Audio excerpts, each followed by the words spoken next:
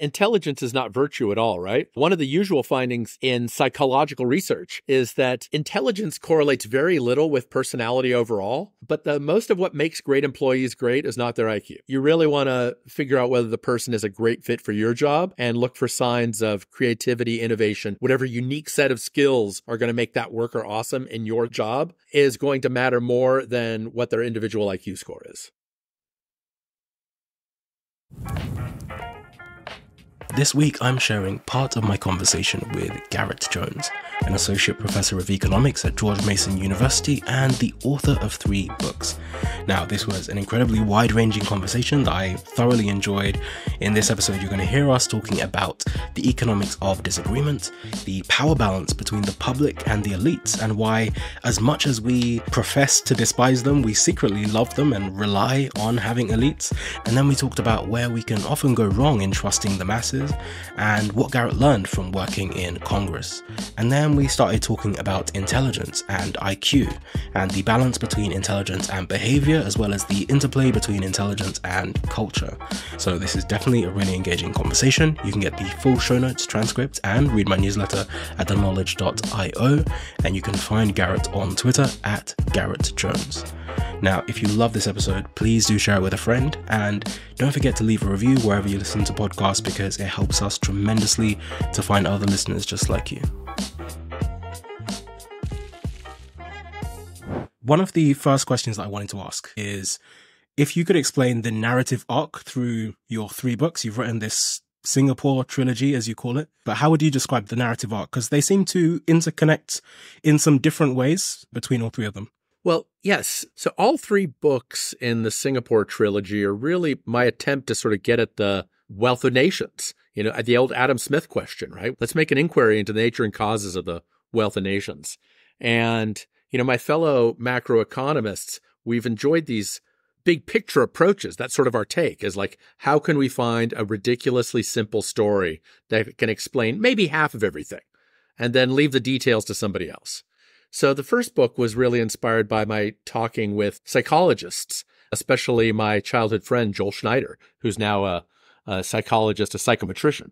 And we talked about research that found that cross-country test scores predicted the wealth of nations really well, and standardized test scores. He and I together worked out some statistical work, and we found out that statistically, these standardized test scores are much better predictors of national prosperity than just about anything else out there. Since then, other people have reinforced this research, including some new work by the World Bank. And so that just got me thinking that basically other fields have something to add to economics, and economists have something to add to other fields. So together, us working together, we said something new. And so that was the first book in what became the Singapore trilogy, Hive Mind, How Your Nation's IQ Matters So Much More Than Your Own. The second book was really thinking about how we monetary economists in particular, we take for granted that like central banks are super awesome and that having them separate from the voters is actually good. And we don't spend a lot of time thinking about the fact that that's pretty undemocratic. But when you look around at modern governance, a lot of the things we like best about modern governance are things that aren't all that democratic, like independent judges, independent central banks, long terms for politicians. So that was my book that was really about economics meets political science. And then the third book, my most recent one, Culture Transplant, is really about finding out about culture, really studying things that normally anthropologists discuss. So trying to figure out how migrants bring their cultures from one place to another. So each book, the reason Singapore matters to each of them is because Singapore is a country with exceptionally high test scores. Singapore is a country that has very limited democracy, to put it politely. And Singapore is also a country that's heavily shaped by Chinese migrants who brought the culture of Ming Dynasty China and made a great success of it in Southeast Asia. The narrative arc is really, one book is economics meets psychology, the second book is economics meets political science, and the third is economics meets anthropology. Okay, awesome. I want to ask a quick question about the central banks just because you brought it up. And I want to start there just because I probably have less questions to ask specifically on that. But it's one that just immediately came to mind. Loads of people the regular people, and this is something you touch on in your book, the masses complain about central banking. And a lot of people can feel like central banks make mistakes and they make decisions that go against the best interests of a lot of people. So how do you marry, I guess, the economic perspective of something that you think is a good thing overall with something that for a lot of ordinary people within the masses, they disagree with? Well, this is a case where the average person just thinks money matters way more than it does. I mean, obviously, on some level, the amount of money you have in your pocket affects how much you can buy, right? But when economists do big cross-country comparisons and we check and see, well, when countries have hyperinflations or super low inflations or something in between, does basically the rate of inflation or the rate of money printing really appear to have that much of a causal effect on how rich you are in your country? And the answer is no. Basically, bad monetary policy, high erratic levels of inflation are more of a symptom of a lot of other bad things going on than they are a bad thing by themselves. And so that's a big mega picture of this. But at the micro level, I mean, obviously there's political manipulation of banking in corrupt countries, right? Some people can get loans if they're connected. Some people don't get loans if they're not politically connected. That's obviously important. The solution to that problem is to have a more technocratic central bank, one that's more independent of political cronyism and led by basically people who are nerdy folks like me, who are very socially awkward, and we don't have enough social skills to be politically connected, my fellow macroeconomists. That's a little glib, right? But it's the idea that you want politics out of banking as much as you can, and at the same time recognizing that the reason some countries are rich and other countries are poor, central banking is very low on the list of what matters there. Great central banking is nice to have. It's a plus factor, but it's not a major driver of the wealth of nations. Monetary economics, totally overrated as a cause of national prosperity. I really want to dig down on this idea that, like I said, for most people, they seem to be at odds with a lot of not just economics, but also politics in terms of what the elites or the people in charge might believe compared to what the man on the street believes. And I guess there's a sequence of postulations, I guess, from your book, which would be not just from your book, but okay. So you start from the position that the man on the street doesn't necessarily understand the invisible hand of economics. They don't necessarily know everything that is going on. Then you have the complex interaction of democracy, which we have, which in some ways is a great thing and seems to be better than a lot of other systems. But democracy says that we have to give control and at least a voice or some kind of power to the masses and to the people, and they get to vote, they get to have their say. But then you get to the kind of final point where very often what people think is best for themselves is not actually what's best for them. And sometimes you need leaders that can make decisions on behalf of the people that seem to be contrary to what they think is best for themselves. But then, I guess, squaring the circle, you can end up in a place where when the authority is doing what it thinks is best for you, you know, there's an invisible line between that and jumping straight to autocracy. Absolutely, yeah. And you don't want that. Those are terrible, right? Yeah. So there are two great things about democracy that are pretty unambiguously true. One is democracies essentially never have famines, and democracies rarely kill their own citizens to a large degree, right? So those are two great things about democracy. And if anybody wants to make any argument for autocracy or monarchy or whatever it is, they have to fight against those two facts, right? And they're pretty both well nailed down by economists in quantitative studies. But beyond that, what we call democracy today is basically the voters checking in on a largely independent government every couple of years, right? So the United States is pretty rare in having a whole house of government, which is actually 2 blocks that way from me, the House of Representatives. And there they have 2-year terms, right? And almost nobody in the world makes that mistake of having political terms that are that short. We know that on average, it seems like you need to give a little bit more distance from the voters to get many good things done in politics. And that's not a cure-all, but it's a symbol of the fact that having voters too close to the political system is probably bad on average. So that's one sign. Like when we look around, like people who say we need more democracy rarely think, hey, the masses should be voting on each and every government decision. And they certainly don't think that people should be voting on interest rates. So there's a little bit of a confused discourse when people say they want more democracy. So a little bit of autonomy, a little bit of distance seems to make politicians be a little bit more farsighted. This is something that the American founders thought about when they wrote about why they wanted the U.S. Senate to have these long 6-year terms. They said, you know, sometimes you're going to vote for something in your first year in office, and you kind of know it's going to take 3 or 4 years to be really obviously good from the voters' point of view. So a longer term helps with that. And that's pretty undemocratic, saying you got to wait 6 years to check in on the government and fire the people. So the second point that you make about the invisible hand is really well taken, right? Being against competition and the market is pretty intuitive on a lot of dimensions. As consumers, it's obvious, like, I want to have a lot of goods to choose from.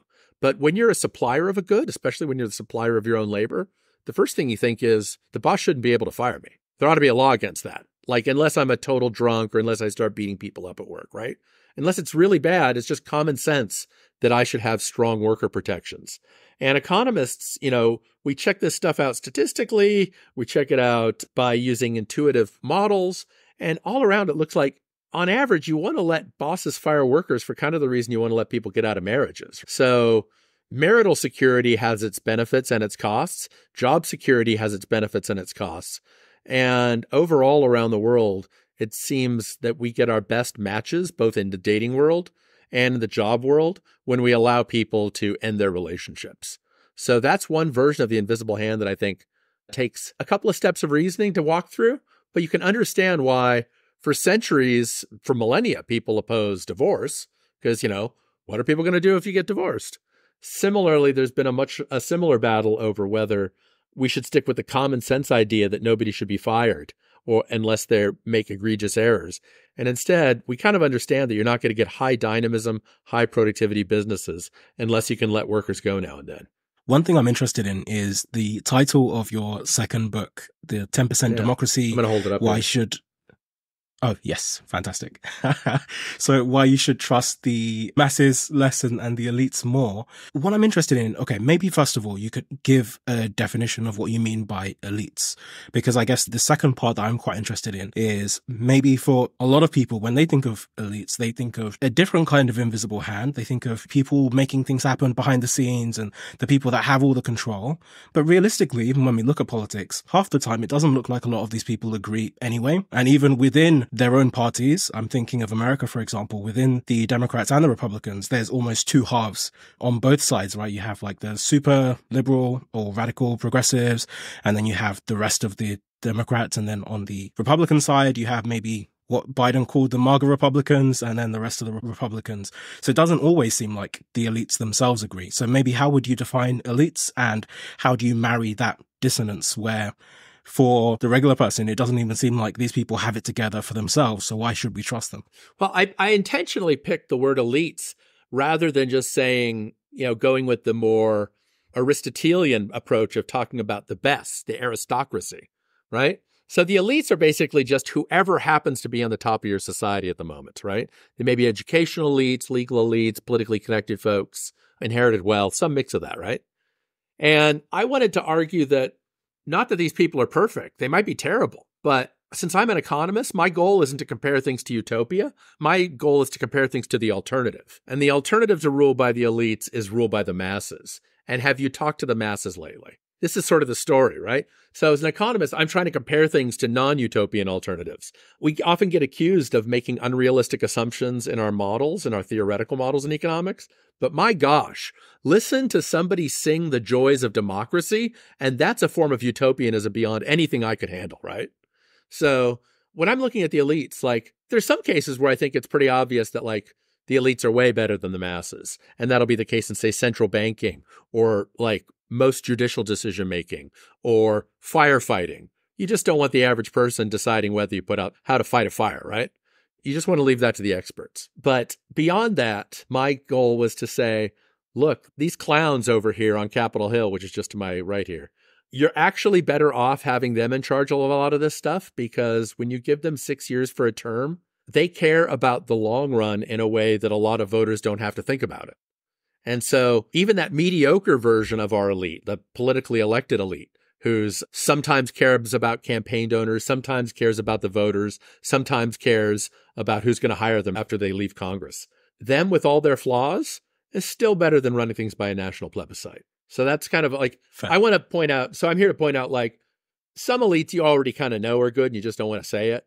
But the other elites who are mediocre, we've created rules to get them to focus on the long run in a way that's way better than leaving it to just to the voters. Okay. And you mentioned that Capitol Hill is just to your right there, or to my left in the mirror image. So going back to the popular conception, maybe from the layman, that economics has a lot of stuff that works in theory and is different in practice. An interesting question from my view is, I know that you worked in Congress in the 90s. I'm interested to know, was there anything that surprised you, or was there anything that you thought would work one way in theory and was different in practice? Well, it's hard to get good ideas moving in Washington because everything in politics, well, 9 times out of 10, most of politics is about coalition building, right? And you're rarely, even in the Senate, when there's only 100 senators, even in the Senate, it's hard for any one senator to be pivotal enough to build that coalition. So much of politics is a bunch of people throw their good or bad ideas into the bin. It all gets kicked around in Congress. And then when either the president or the Senate Majority Leader decides it's time to put together a bill, that's when they start grabbing all the ideas that are in the idea bin and trying to figure out what's going to work politically. So much of Capitol Hill life is about marketing, right? People sit up late at night coming up with clever acronyms for their legislation. They're coming up with clever bullet points for how they're going to sell it on the evening news. My boss, but just before I got there, somebody on his team actually has the credit for coming up with the acronym for the Patriot Act, the bill that basically, restricted a lot of civil liberties in order to make it easier to fight terrorism. But they took great pride in the fact that they came up with an acronym that worked and it stuck and it's lasted for decades. So political marketing turns out to be really central. And that's not just about selling things to the masses. It's about selling things to the other 99 senators. That's something that I think outsiders don't appreciate as much. Sure, that makes sense. But even what you were just saying, and it might seem like I'm going back a bit to something we just talked about, but I think they're connected. The principal agent problem, where it seems like the incentives for the people that are in these positions don't always align with the positions that they are supposed to be representing. They have a very different set of, they have their own personal agenda for propagating themselves and their careers. They also have the incentives of their network and their worldview, which again might be misaligned with other people's. As you mentioned, there's a lot of focus on maybe you get to create some acronyms, you get to put your name in the history books in some respects, or even just being able to get things done. Because I think that's another hard thing where sometimes you end up in a position like a few years ago, the government shut down because, again, you can't get both sides of the aisle on the same page. Yeah, you're right. Principal agent problems are everywhere in politics. In politics, in electoral politics, in democratic politics, the principal are the voters back home, right? And so those voters back home do a sort of lazy job of monitoring the agent, the politician they send up there. And one of the pieces of magic about the Senate is that it's clear that politicians act like the voters back home only remember what happened in the last 2 years of the 6-year term. So the term they use on Capitol Hill for this is a senator being in cycle. A senator's in cycle when he's 2 years away from re-election, and that's when he's really expected to basically cave into the voters and pander to them. Or in other words, they're supposed to act like they're democratically elected officials. So that's when, in a way, the principal agent problem is solved. But by the standards of economics, that's when politicians often make the worst decisions. So it turns out that senators are less likely to vote for free trade bills, for instance, when they're coming up for re-election. They're more likely to vote for free trade bills when they're further from re-election. And if there's one idea that economists pretty much agree on, it's that free trade bills, lowering tariffs and all that is pretty much a pie grower all around. It tends to grow the pie for the whole country. And so sometimes that solving that principal agent problem is actually bad for giving the voters what they want. If the voters want prosperity and they want the politician to vote against free trade bills, then they want contradictory things, right? So we want politicians, I personally want politicians to do things that help human flourishing, broadly construed. And sometimes that means picking one thing the voters want over another thing that voters want. So I'm glad that sometimes politicians have found a way to blow off the voters and to increase the principal agent problem. When we talk about standing up to the mob or profiles in courage, those are all phrases that we use to talk about making the principal agent problem bigger, where the person basically disobeys their boss, right? So, and sometimes that's a good thing, and we call that political bravery, and that's undemocratic, but we should be comfortable with that tension, that sometimes doing the right thing for the people means doing what the people don't want. Hey, we'll get back to the episode in just one moment, but I wanted to tell you very quickly about my newsletter. I started sharing everything I was learning online, and a few thousand people came along for the ride. I send 3 regular emails. Brainwave, fortnightly on a Tuesday, which is about the intersection between technology, philosophy, and psychology. Then every week on a Thursday, I send Revelations, and that's about creativity and productivity. And then finally, every other weekend, I send Wayfinder, and that's about decision making. So people in the audience actually send me really tough problems that they're working through, and I help to deconstruct them using mental models and decision-making frameworks. So if you'd like to subscribe, you can join me and over 20,000 incredibly driven people at theknowledge.io. Okay, back to the episode. Fair. Okay. In Hive Mind, one of your other books, you make the correlation between cognitive ability and economic growth. I mean, maybe taking a step back from that, I'm interested to know what got you interested in this relationship in general, and maybe going back through your career in general, like what was the set of steps that led you to getting to where you are now? Well, I tried a lot of other social sciences before I landed in economics. Basically, I was too chicken to take all the math classes that I would need to go get an economics PhD. So first off, I tried out a political science PhD at UC Berkeley, and it was clear that wasn't going to go anywhere. I took a master's degree, took a year off and took a bunch of math classes, and decided, like, economists, they have these thin models, these simple reductionistic models, but their simple reductionistic models can take me further than I think the more verbal style of reasoning that goes on in the other social sciences. So that big break that I needed to kind of pause my intellectual career, take the math and embrace some reductionism, some oversimplification for a while, I think that turned out to be a really positive part of my intellectual journey. And when I was in grad school, economists were taking more interest in trying to explain why some countries were richer than others, because it was getting easier to collect all this cross-country data, not just from 10 or 20 or 30 rich countries, but from middle income and lower poorer countries. And the data was getting more reliable by the year. So I sort of watched that data building up. But in the back of my head, what I thought was, I don't really need to do research into why some nations are richer than others, because more or less Adam Smith was right when he said that all you need for a nation to go from poor to rich is peace, easy taxes, and a tolerable administration of justice. And at least 2 of the 3 of those are totally outside the purview of economics.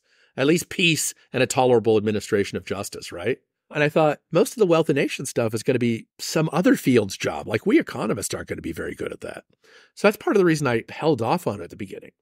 But later on, as I spent my time in the Senate, and as, like a lot of economists in that era, I got more bored by monetary economics because we were just kind of convinced it didn't matter that much. And we seemed like we'd solved a lot of problems. It seemed like I decided to go back in. I want to explain why some countries are richer than others. I want to see what's going on with this line of research.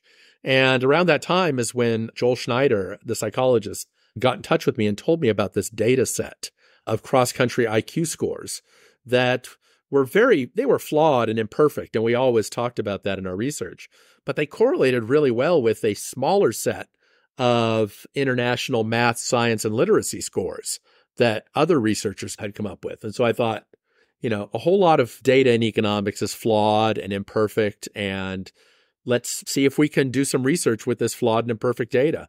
And that got us thinking about how generalized mental skills, standardized as measured by standardized tests, seem to capture something that really was important for modern prosperity. Basically, running a modern economy means solving a lot of little puzzles.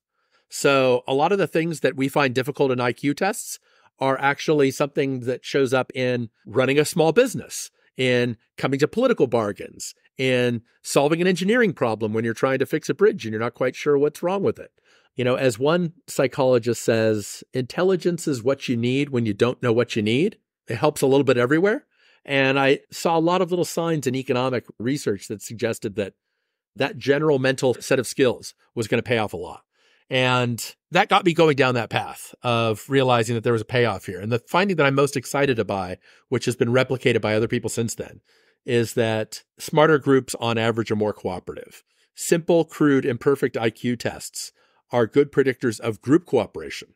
So smarter individuals are not more cooperative. They're actually more Machiavellian, if anything, in experimental settings.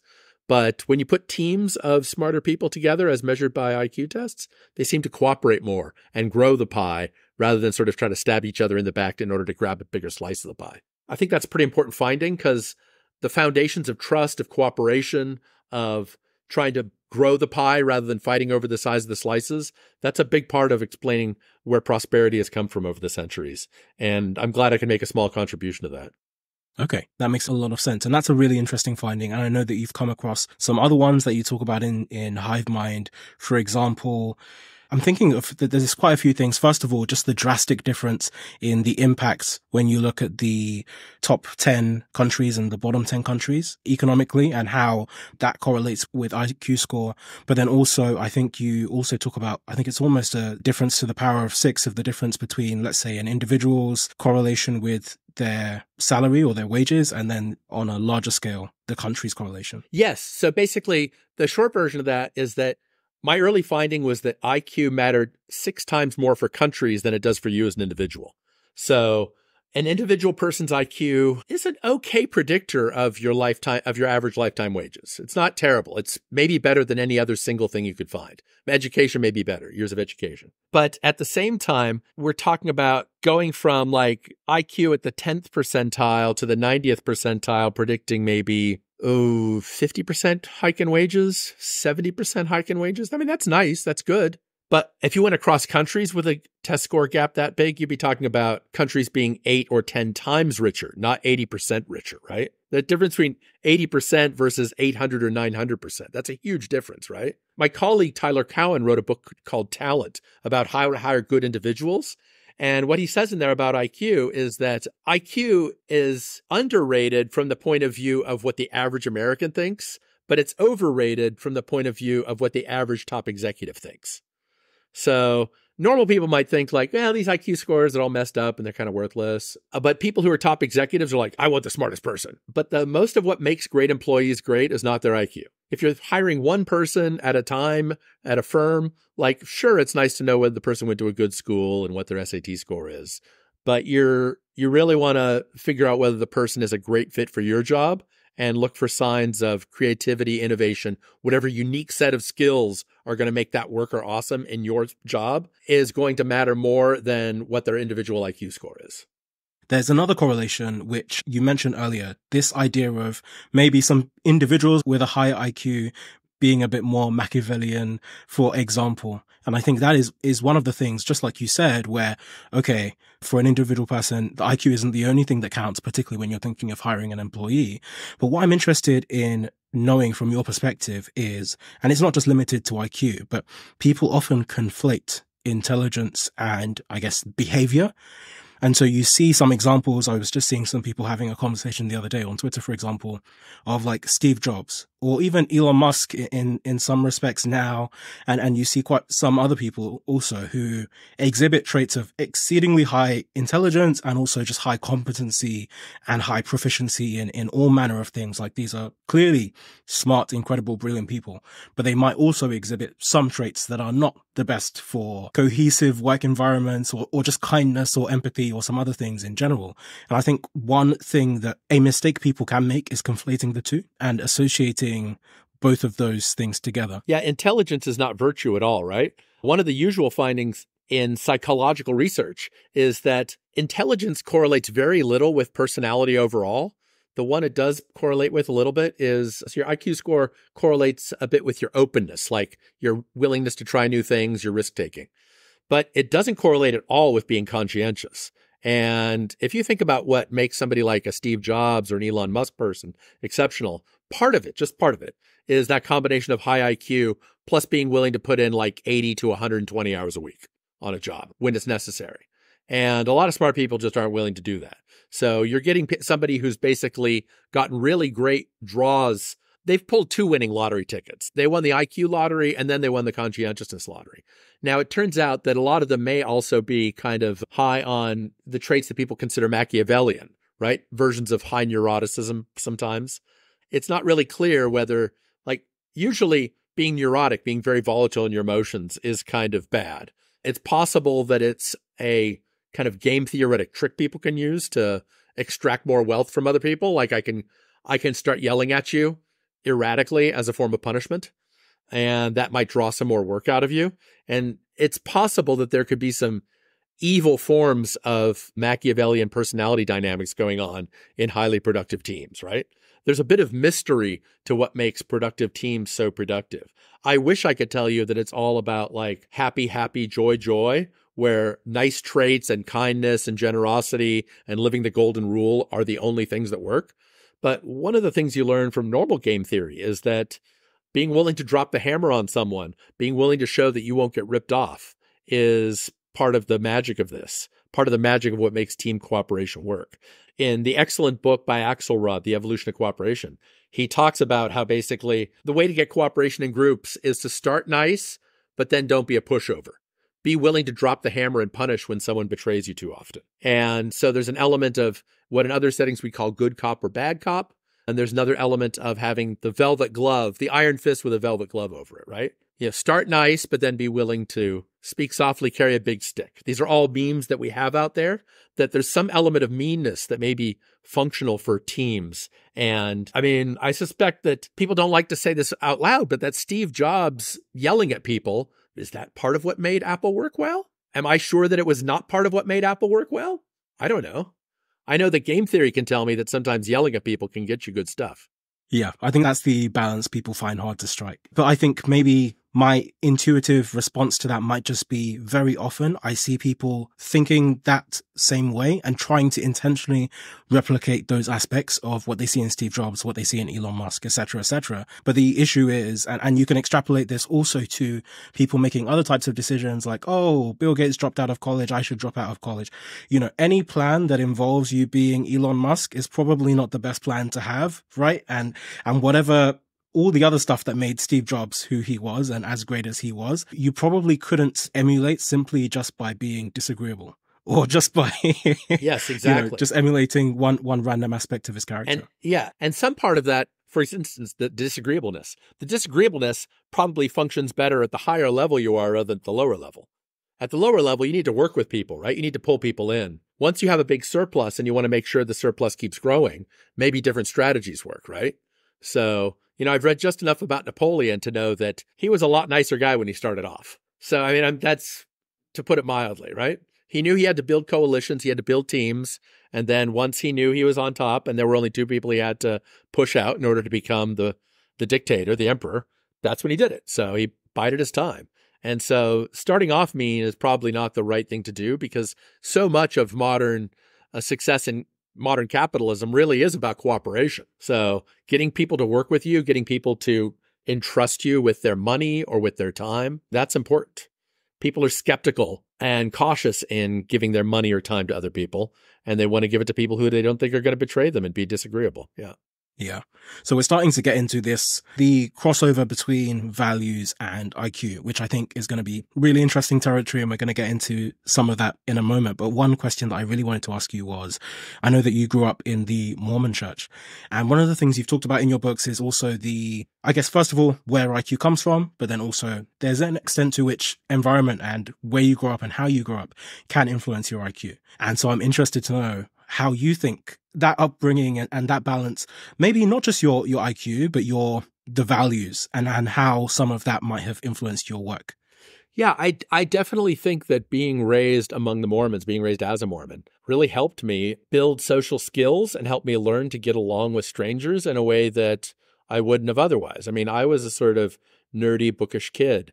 And Mormonism, every Mormon congregation, it's about 200 people. And it's all run by volunteers. And everybody takes turns basically taking different positions. And so you learn a little bit about what it means to lead and then in turn to be led. You learn something about how organizations work at a very natural level from the time you're, say, 10 or 11 onward. And so I think Mormons grow up with less naivete about basically the flaws and promise of team activity, right? And so, you know, people who are never in the middle or upper levels of a hierarchy might just think, oh, that hierarchy is all against me. But once you've served in a couple of rungs in it, you realize, man, it's hard to make these things work. I want to hold a church activity. How do I get 15 people to come to this thing? And if I can't get 15 people to come to my activity, how am I going to run a website that gets millions of people to come to it? I do think that Mormonism builds a form of social capital that is rare among modern American faiths because of the fact that it's run by volunteers. I think that's extremely helpful. I'm really glad I got that experience. The fact that Mormons combine this element of sticking within the club for a lot of hours a week, they've cut back on it since then. It's not as many hours now.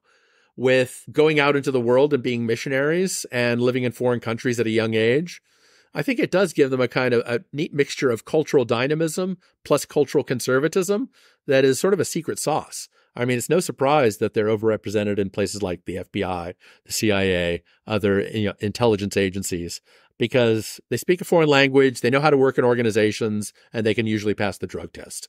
So, and that's a key to success in a lot of big bureaucracies nowadays. Fair. I think what you just touched on also speaks to culture. And I'm interested in maybe there's a macro and micro level to this. I know that you talk about the macro level in the Culture Transplant, but, how do you find the dynamics? Maybe let's start within a country of how some of these different cultures interact and how that can influence whether it's IQ or economic development. Because I think you end up with, as much as, okay, there's a macro picture where you can say, okay, the average or the mean of all the IQs in this region, here is the distribution, here is how this works, here's how this looks. But obviously within that, we are already in a position in a lot of these nations, the US, for example, where it's heavily diversified and you have loads of clumps of different types of cultures, different types of communities that are already pre-existing. So we can't even necessarily start from a fresh state and say, oh, okay, how it is here before you have all these immigrants and before you have anyone coming into it with a different culture or a different faith or a different background or set of values. So I'm interested in how do you find, I know that there's an extent to which you disagree with the melting pot theory, and that makes sense, but the existing cultural milieu in the US and how that contributes to its economic development. The United States is this amazing outlier on so many levels, right? So it's a country with it's much more income per person in the US, obviously, is a lot higher than Western Europe, right? And yet we officially think of the U.S. as a sort of offshoot of Western Europe, right? That's the first order model of the U.S. Like a bunch of Europeans violently invaded North America, made a country, right? And those people ended up being like, even to this day, 30% richer. So there's something different about this place, right? That's where I am right now in the U.S. And the other streams of the American demographic experience, the enslavement of Africans, the diminishment, the slow motion genocide of Native Americans over the course of centuries. These all shaped the American demographic background. And then at some point, of course, more and more Europeans came bringing different cultures. It turns out the easiest to study wave for some purposes in the last few decades in econ has been to look at that second wave of European immigration. So it's my Irish ancestors, it's Italian Americans, German Americans, those folks moving in the mid to late 1800s. There's just enough data recorded that people can kind of compare the before and after. And, I had a college professor in a class say, America's never really been the same since they let the Germans in. So he thought once there was that big wave of German immigration to him, that's when the great era of the founding fathers was gone. That was his point of view, not mine, right? Because my Irish ancestors were part of that second wave. I mean, it turns out that wave of immigration has been studied a lot, and all of the optimistic stereotypes of immigration turn out to be true, which is that wave of late 1800s, early 1900s immigration seems to be associated with more innovative activity. We like to measure patents, right? Economists, we find those easy to measure. More innovative activity. There's a lot of prosperity. And that wave of migration seemed to make America richer, right? Scandinavian Americans moved to the upper Midwest, which was a really inhospitable place.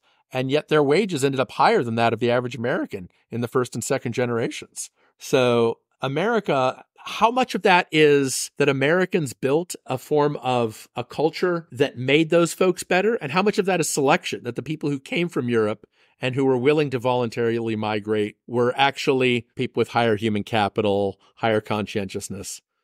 This is hard to tell. This is going to be a project for the 21st century. Your generation gets to find out the answers to that questions. Like maybe by this time next year, ChatGPT can just answer that question by pulling up the data automatically.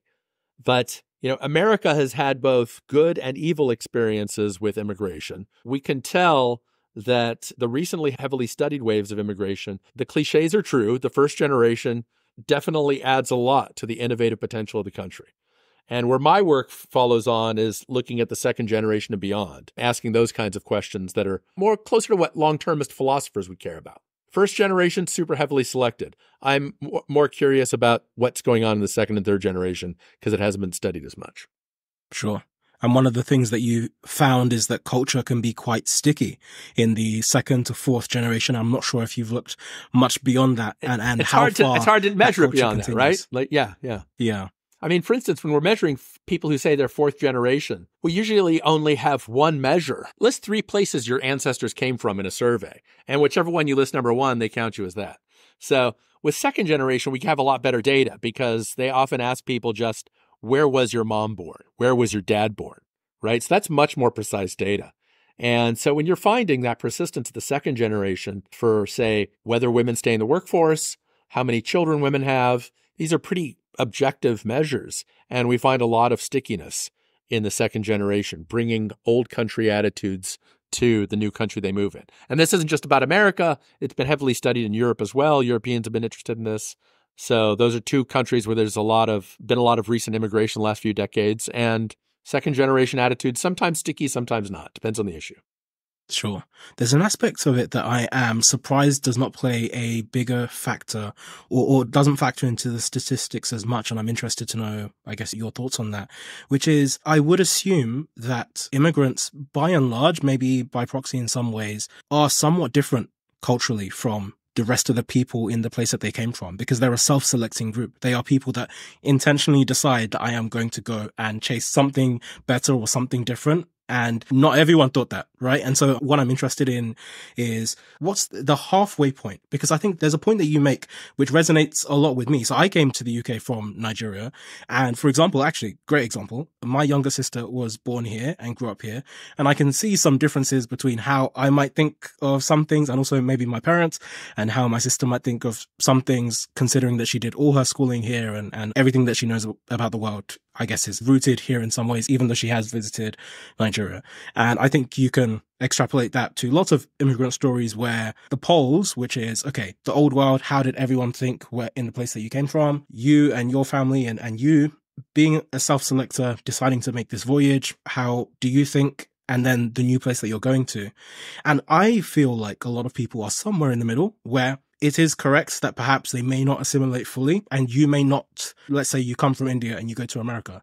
The day you arrive, you are not necessarily having all of the same liberal values or whatever the American values may be as every other American on the street. However, you probably are more likely actually to enact some of those values as opposed to some of the values from the place that you came. That is what I would have thought. Yeah. So the first generation actually is more assimilated on some issues than the second generation is. This is something that Europeans have found to a great extent with religion, right? So people who migrate from heavily religious countries to Europe often decide to go to Europe because, hey, I'm not that religious. I'm tired of being in a place where religion's dominating everybody's life. And then they get there. Then the second generation, their kids grow up and are often more religious than the parents who came to the new country. So that's just one example that's been heavily studied in Europe. The very last study that I cite in the end of chapter 1 actually has a collection of data for first and second generation. And I won't get the numbers right now, but it is often the case that first generation immigrants are more assimilated on key issues than second generation immigrants. You know, if you're the kind of person who cares about what accents people have and how often they speak the language, yeah, the first generation might have kind of strong accents sometimes. It's hard to shake that, right? No matter how hard I try, if I move to France, I'm always going to speak it with a weird accent. But in terms of values, the self-selection factor that you mentioned is going to be really important. And it's going to mean that on a number of issues, people who can choose to move to a country are going to pick a country on average that they think they can assimilate into pretty easily, right? Or that they want to assimilate into. So either supply side or demand side reasons. So, and then the second generation, often you see a bit of what some people call a backlash effect. But it may just be, what statisticians would call mean reversion. You're reverting to the mean of the home country. Okay, the mean reversion point is interesting, but I was just thinking about the backlash, and I think, what's the extent to which you think there might just be, I feel like with all cultures, there is always an extent to which very often your kids kind of revert against some of the stuff that you did. They're just rebelling against the parents, right? And so the way you can measure that, one way to measure that is to just see if it's true for many different cultures in many different ways. Suppose people are coming from a very irreligious country to a medium religious country, right? If the parents migrated because they're moderately religious, the idea of the kids rebelling by being super irreligious is a little bit odd. You could also rebel by just going more toward the norm of the new country. So if the parents are basically meeting halfway between, why is it that so often on average, the kids are reverting to a mean in a country that they themselves have never been to? There's more than one way to rebel. You can rebel forward to the country you're living in, or you can rebel backward to the place that your ancestors came from. And on average, people are rebelling backward to the country that their ancestors came from. And that's a sign of some kind of cultural transmission that's deeper than just simple rebellion against parents. Thank you so much for tuning in. Please do stay tuned for more. Don't forget to rate, review, and subscribe. It really helps the podcast. And follow me on Twitter. Feel free to shoot me any thoughts. See you next time.